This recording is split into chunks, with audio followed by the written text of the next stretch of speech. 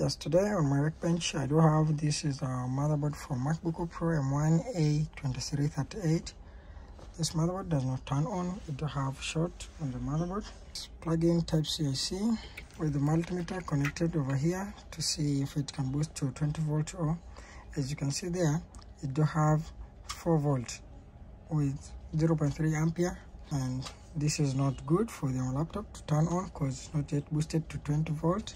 When you see on the thermocam over here, you can see this MOSFET is getting too hot, but also being a MOSFET to get hot is not the issue, because it might be likely another issue on the motherboard.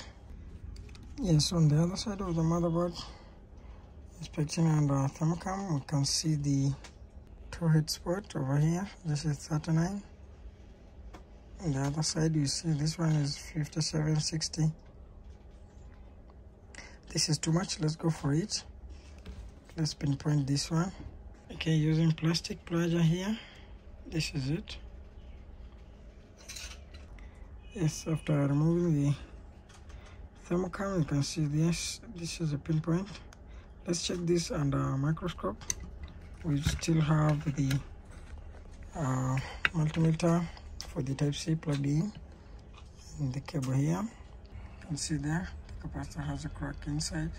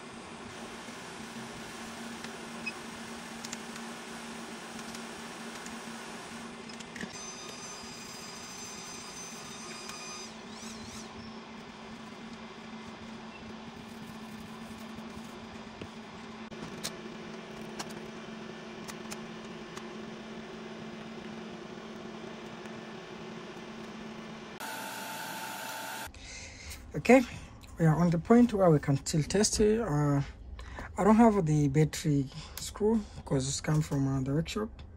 I will not pack the battery. Some other screws missing.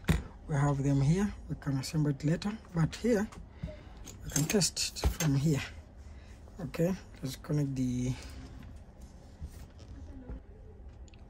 Okay, let's test it. We do have a BY32200S connected on the laptop. You can see 19 volts, and we do have picture. That's the Apple logo. You can see there, and it's loading OS. It is not connected. The fan will spin high.